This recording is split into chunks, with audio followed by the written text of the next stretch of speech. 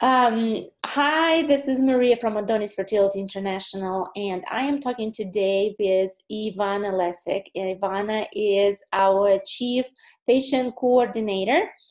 And what I was hoping to do is give you a little bit of a glimpse of what her and her amazing team are doing.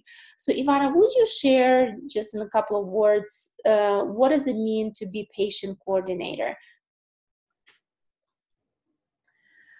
Hi to everyone. What does it mean?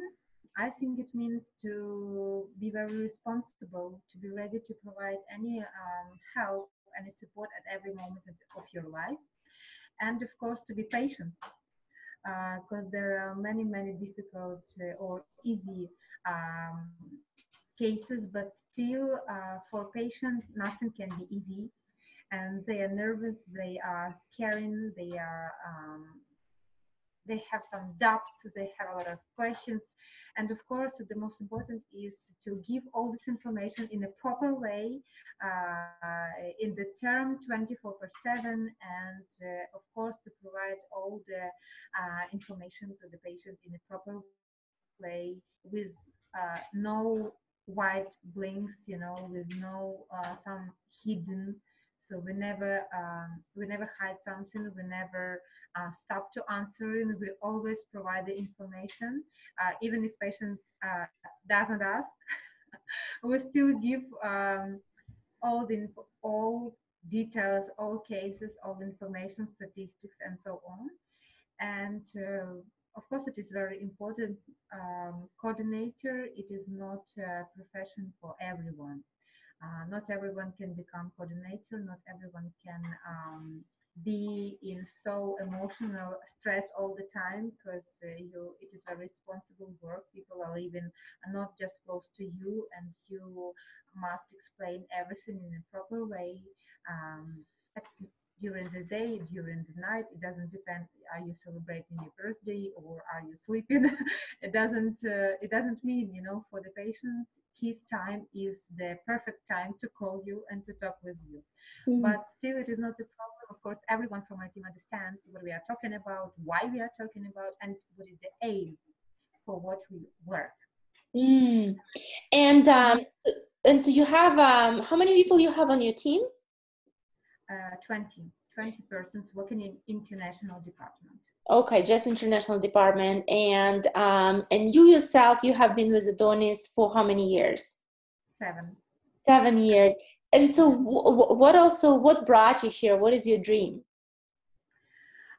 My dream, I would like to say, almost came true, because I become a mother, and I worked with Adonis even before my pregnancy. But when I got this child, I understood that, even because I understood very much patient, but still I should say that after I got the baby, I understood how much and how important it is. And I think, and I'm confident in this, that parenthood, it is not a wish, it is not a dream, it is not something, that you just think that maybe you should have it. It is a right, and Mm. every person should become parent. Every person should feel this happiness, and it is a right that you can have your baby. And of course, Adonis and all my team, all our doctors are working for this aim, to provide this right to be completed, and Mm.